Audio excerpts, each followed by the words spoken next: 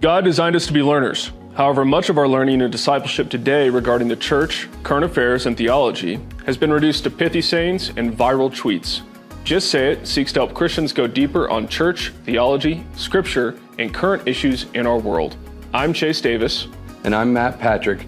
And join us and other guests for a monthly conversation on the topics that are impacting Christians in the church here in Colorado. You can expect candid conversations on the topics ranging from church attendance during ski season to Spurgeon's view of the atonement. Welcome back to another episode of Just Say It. We are glad to be with you here today. This is a podcast intended for our church, to bless our church, and we actually got someone to share her time with us on the podcast who I'm really excited about. We have Heidi Ganahl, and Heidi has had a lot of positions. She used to be a resident of Boulder County, regent at CU, all these kind of things. So Heidi, welcome to the show. Thanks for coming on and blessing our church with your time. Well, thank you for having me. I'm honored, and it's a topic I'm very passionate about now, is how faith and politics intertwine. It's a feisty one, but I'm not afraid to go there anymore. I'm not a candidate anymore, so I can speak pretty freely. Yeah, and as our listeners know, we're generally not afraid to go there either, and our goal is just to be helpful and have a little fun while we do it. Hey, Heidi, to kind of start us off, I know who you are. I'm assuming a lot of people do, but it'd be good for our guests to know a little bit more about you. How did you become a Christian, and what have you been up to the last few years? Well, I've had kind of a crazy life, and my faith journey has been interesting, up and down and all around, but my faith's never been stronger. And actually the governor's race is what, I don't know, take it to another level. But I started out as an entrepreneur. I built Camp Bow Wow, the country's largest pet care franchise. It was actually a dream that I had with my first husband. We both loved dogs. We were very entrepreneurial. And sadly, he died in a plane crash at the age of 25.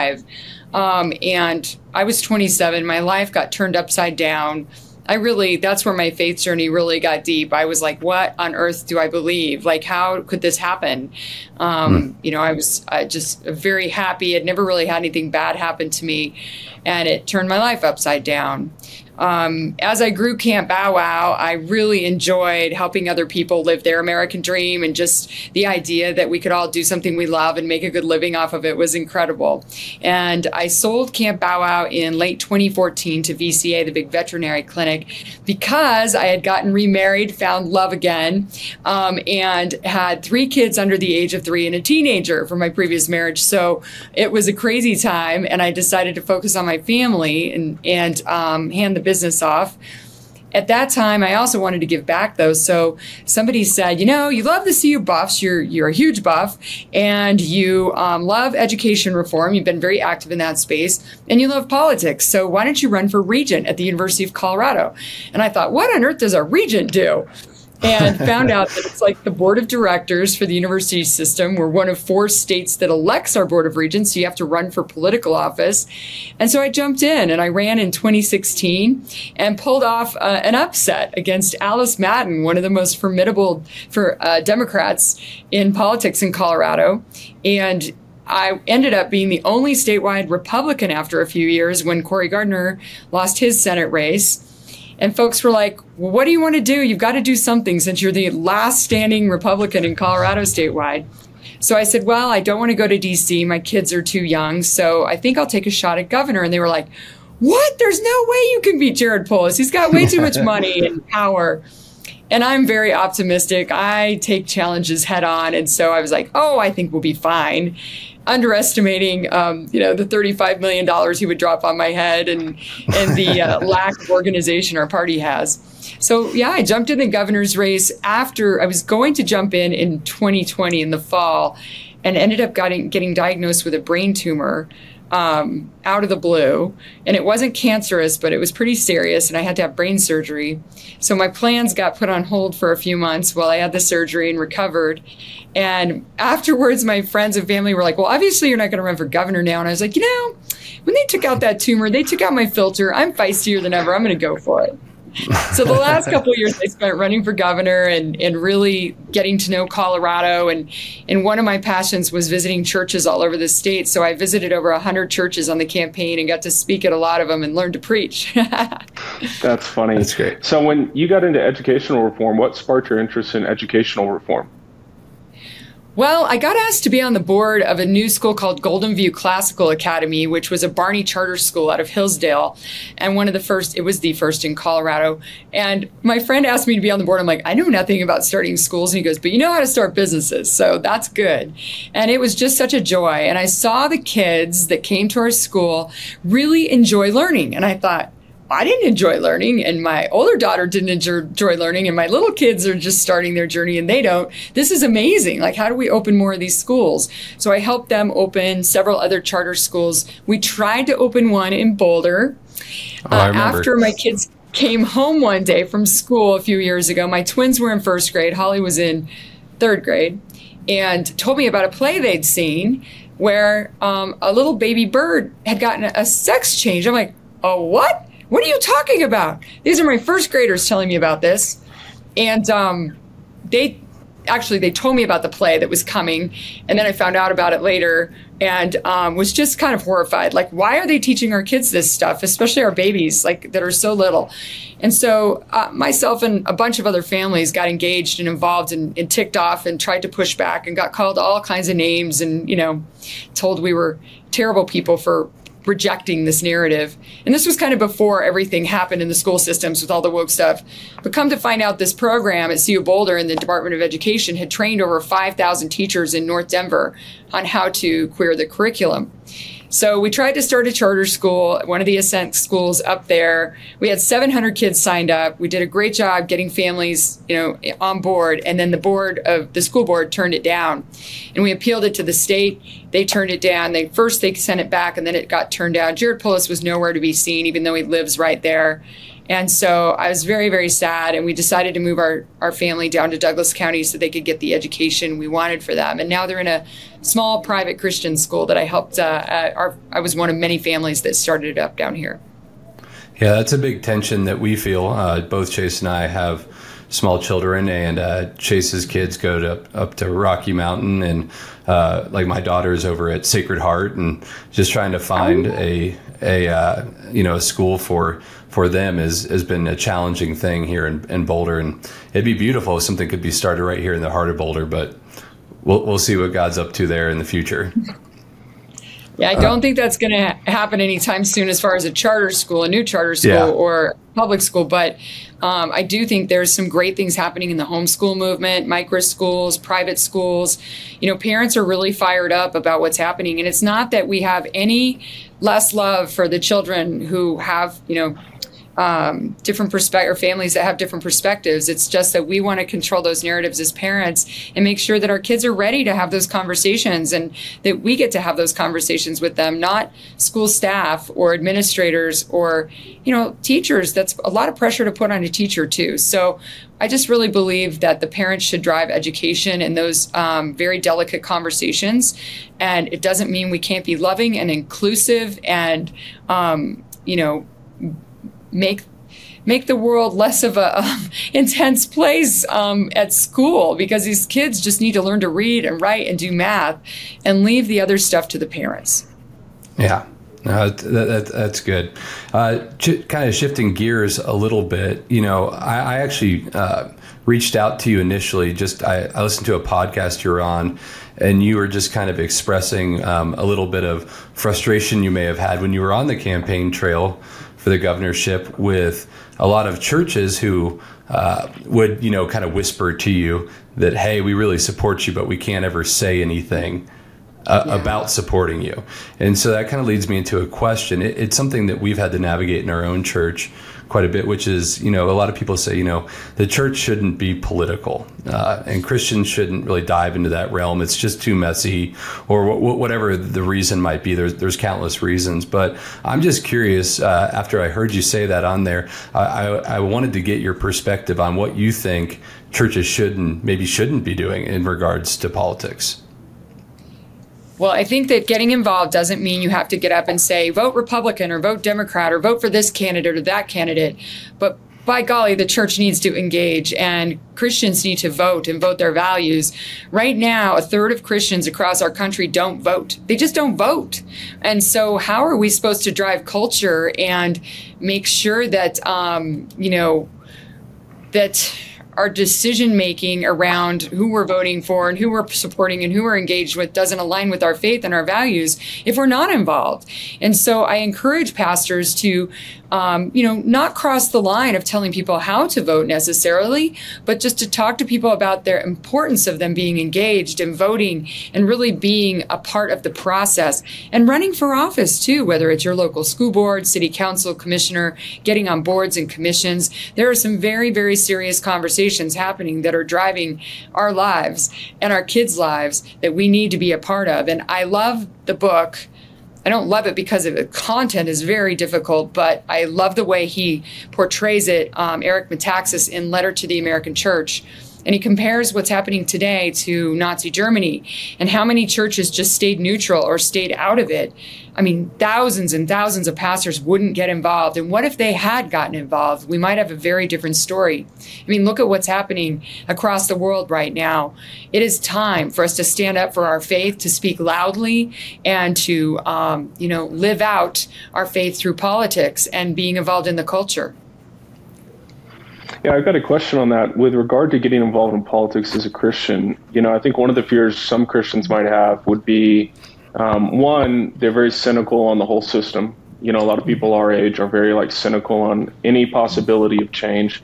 But another would be politicians have to compromise all the time when they get into politics. And so what was your experience like with that kind of, getting in politics? And you have to negotiate, you have to do that kind of thing. But did you feel like you had to compromise your values when you were running for governor? No, and that got me into trouble sometimes. People were like, why can't you say this? It's just going to be so much easier to win if you'll just concede a little bit on this one issue. And I thought, I'd rather be right with God than right with politics and the election. And if I lose by standing in my faith or standing on my principles, then so be it. But I do worry about how people make decisions on who to vote for. They see an ad in the last couple of weeks of the election that some politician, maybe it was Jared Polis, spending tens of millions of dollars advertising against me and for himself, and representing something that's very different than the reality of what that person, is going to make as far as a policy choice. So I encourage people to really do their research, get to know both sides of an issue, listen to both politicians on both sides, both parties, all parties, so that you get an understanding of who's saying what's the truth, how to navigate the media. The media is so biased right now. So you've got to find other ways to get to the truth, whether it's through people you trust or on Twitter or in your neighborhood or your church, your pastor. I think cultural impact teams are really important in churches right now. It's a way to give people good information, good, honest information that they can rely on, and that the church kind of not puts their rubber stamp on, but says, yes, this is appropriate, this is valid, this is from sources that we know are good. And the Truth and Liberty Coalition has done a good job of creating lots of tools and resources to help churches do this and create cultural impact teams. I think that's probably the most important thing a church can do right now.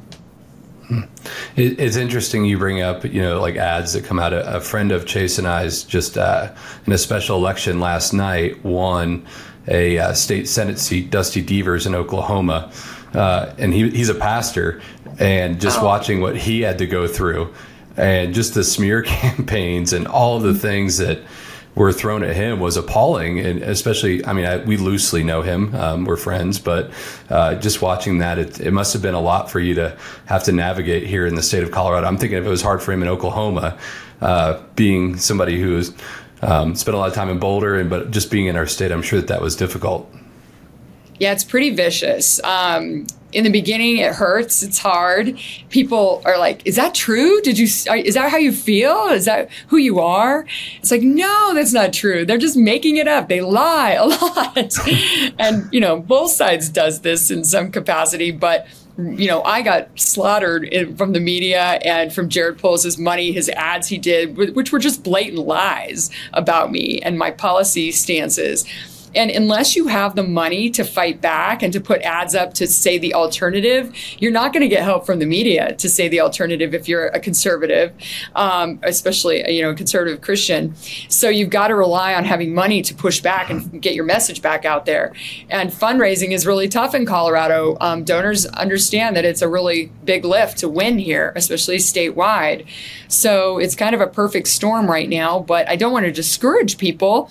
If you look at the numbers, there are 4.4 million registered voters in Colorado, and only 2.5 million voted in the governor's race last year. That's almost 2 million people who sat at home and didn't turn their ballots in. And so if we can reach more people and encourage them to vote and get engaged through our churches, then we can easily shift an election. I needed 400,000 more votes to win the election. And so if you look at all the churches across Colorado, I think if they really look at what they're voting for, whether it's abortion until birth or, taking power away from parents, teaching these things in our schools that go against our values, I think they would really make different decisions. But people just aren't taking the care and the time and the energy to do the research and to get engaged and to pay attention to the importance that vote has. Speaking of the media real quick, back in, I can't remember when it was, but I used to watch 9 News. I was like an old man in my early 30s, and I would watch the nightly news. And I remember them doing a story one night, and this was when I decided I'm never watching them again. They were promoting transgenderism and how great it was, how awesome it was that this girl's coming out as a boy, all this kind of stuff. And I was like, I think I'm done. And, I would tune back in every once in a while and be like, I wonder what they're saying about other stuff, politics or COVID or whatever. But since then, I haven't found or been able to discern media sources in Colorado. I think you mentioned one group that's trying to do stuff, but what's if an average Christian in the church is looking for trustworthy news sources in the state of Colorado, where would you point them to? There are some good conservative media outlets.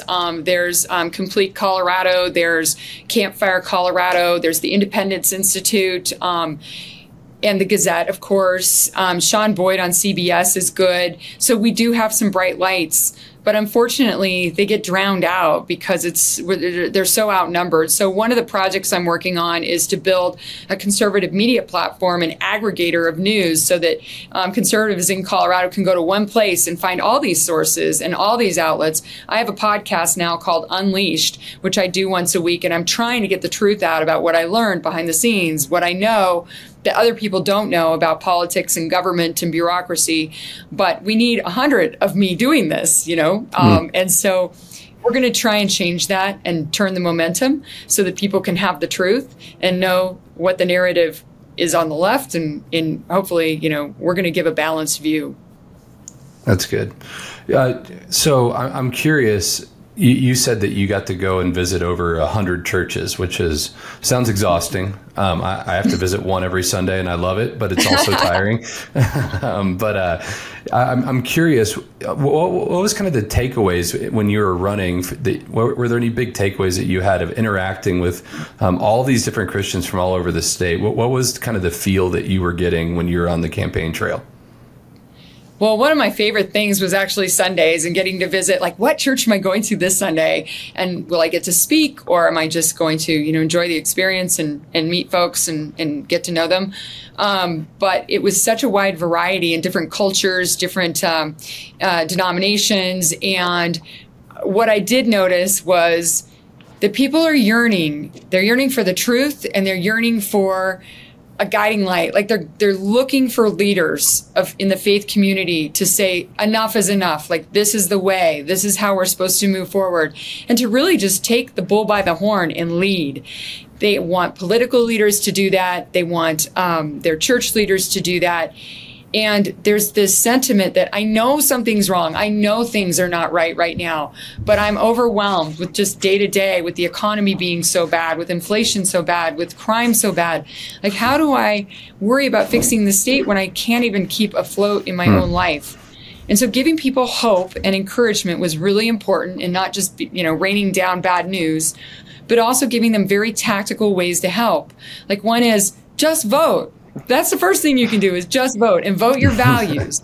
Number 2, get your neighbors to vote. Like, talk to your neighbors about politics. Don't make it this scary taboo topic. Find something that you guys can agree on and talk about it. Have a coffee at your house. Just start local in your community and support your local candidates. Then the third thing is, get a cultural impact team going in your church and have a voter registration table. Like I said, it doesn't have to say Republican or Democrat. It just says vote. And we're going to take a stance as the church that you do have to get involved. We do have to be involved. So those three things are really, really important. But most of all, I think people need to do a little bit of research, find good sources that they trust, and really make an educated vote and get 10 to 20 people around them to do the same. And we will change elections. 64% of people in Colorado consider them Christians. And if you think we had 2.5 million voters in the governor's election, if 64% voted their values, it would have turned out very, very differently. So that's the key to turning Colorado around. Yeah. Matt, you have another one you wanted to ask? Yeah. I kind of stemming off of that. I'm curious too, just because we don't mind being a little edgy. I'm curious, as you were trying to, go visit churches. It sounds like that was part of a plan that you had as a Christian yourself. Did you receive any pushback from churches that were like, no, we're not really interested in? And to be fair, I understand that, right? You feel like you're walking a tightrope a bit. But I'm just curious what that looked like for you. Oh, yes. Probably only a quarter of the churches that we reached out to agreed to have me come, and maybe a half of those let me speak. So it was very rare that I got to speak and get up and actually address the congregation. But I didn't mind. I liked going and just mingling and getting to know the pastor and talking to them and the leadership team. But what was really interesting to me was my own pastor of a very, very large church in North Denver he kept saying, I'm going to meet with you. Yeah, I'll talk to you. And I was like, I don't want an endorsement. I don't expect you to put me on stage. I just want to talk to you and get your take and get your what's your level of involvement, and wouldn't do it and just kept avoiding meeting with me. And then a few weeks ago, he got up and spoke about Satan being right in front of us and the devil being right in front of us, and that there were these horrible paintings in the governor's office that were Satanistic. And I was like, well, wait a minute. Why didn't you talk about that when we were, campaigning? It could have been a totally different story. And so, but I give him props for finally speaking up. So that's good. But we have so much farther to go. So I would suggest people start by reading, especially pastors, give this book to your pastor, The Letter to the American Church.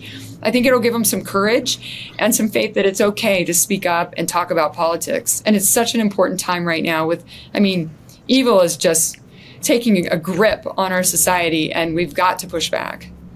That's good. I have another question, but Chase, you go ahead. No, yeah, I was just going to ask, in Colorado, from my vantage point, it's really hard because it's such a transient state. There's a lot of people moving in, moving out. A lot of the transients, especially in a place like Boulder, with the college, you get a lot of Californians coming in. And so it just feels somewhat hopeless, but I sense that you're trying to paint a more hopeful picture. I guess my question in relation to that would be, when you visited places around the state, did you sense kind of a hunger for something other than polis or socialism in our state or Marxism in the government? Did you sense a lot of people clued into that, or are people kind of laissez-faire and libertarian here to where they don't care? Well, I think, this is a tough one. The people that are awake are loud and they talk about it and they support, this pushback, but there's just not enough of them. It's rural Colorado, it's some of the redder counties, but the more folks that move into the state, the more that young people are indoctrinated in the schools and with social media, the less they're willing to listen to these alternative views. And they're not really alternative views. They're what our country was founded on, right? It's who we are as America.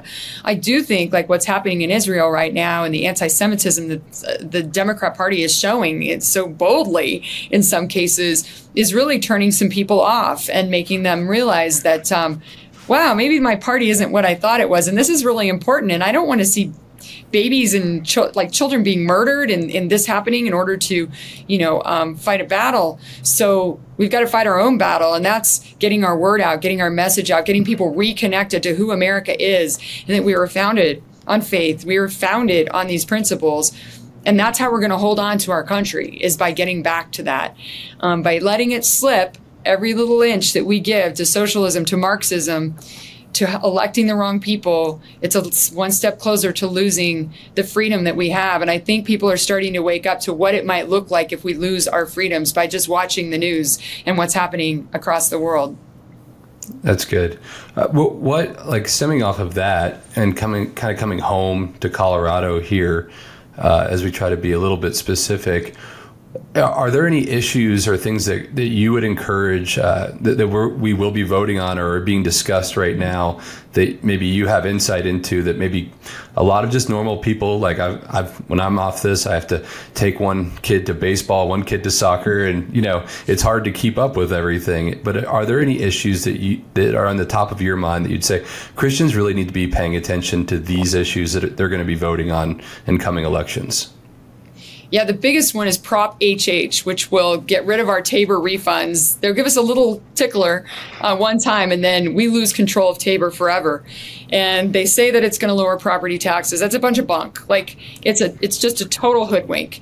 And a lot of people are starting to realize that. Probably not enough, though. They have so much money in the other party that they're going to, just barrage us with ads that make it sound great. So no on Prop HH. It's a really important vote to keep the size of government from growing and to keep more money, our money, back into our pockets.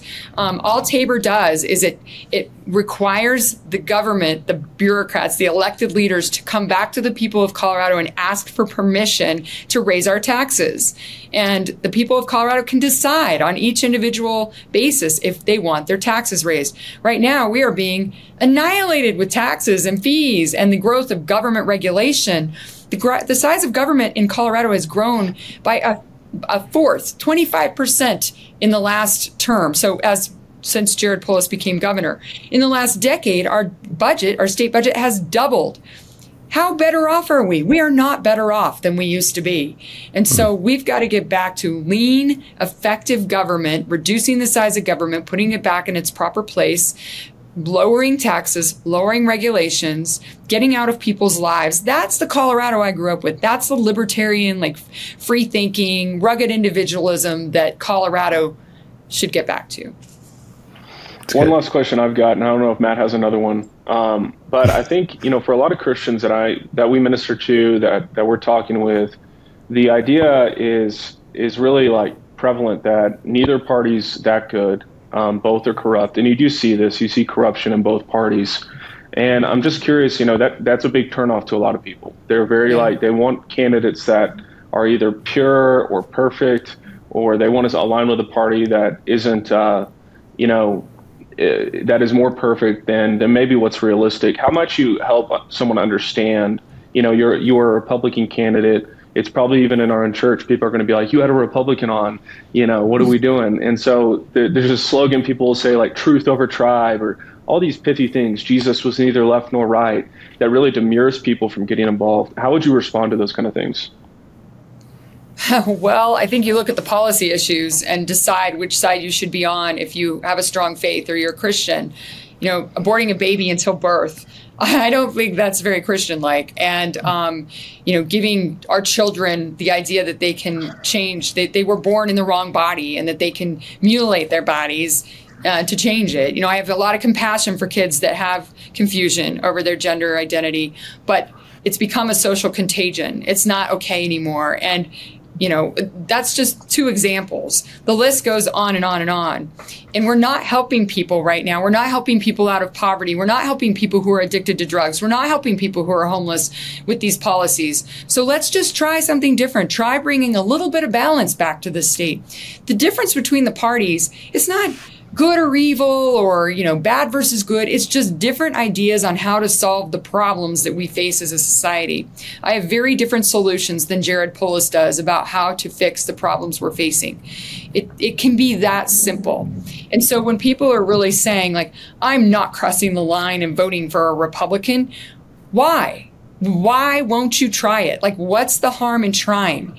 And if you get to know the person and the candidate, and just because you may disagree on 1 or 2 issues, how about the 10 issues you do agree on? How about the attraction to someone who does respect their faith and their relationship with Jesus Christ and want to honor that? I would just ask those questions and just know that I believe everybody has the best intentions for the most part, no matter what party they're in. We just have different ideas on how to solve the problem. And unfortunately, we are in a society where, or in a government structure where the 2 parties are what get elected. You can register as an unaffiliated, you can be a libertarian. I'm very libertarian-ish, but you won't win the election. It's just, that's the hard, cold truth. So you've got to pick a side. That's good. And just for all of our listeners, if anybody wants to come to us from our church and say you had a Republican on, open invitation to Polis if he ever wants to hop on our show. Yes. Happy to have him. We have some great questions, and I'm sure we'd have a great time. I actually see him somewhat regularly. He played on one of my kids. His kid plays on one of my kids' baseball teams. So maybe I'll ask him if I can get through the security. So we'll go from there.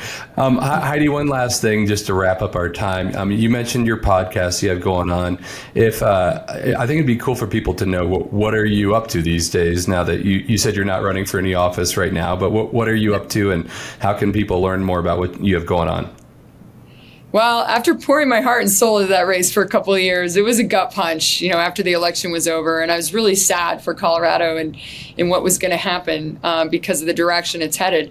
And so I just did some real soul searching, a lot of prayer, a lot of just reconnecting with my family and friends and figuring out what I wanted to do next. And I feel called to do a couple things. One is to help families get their kids out of the public school system if they're not getting the education they deserve. So I'm helping a really amazing nonprofit do just that and grow around the country to do more of that.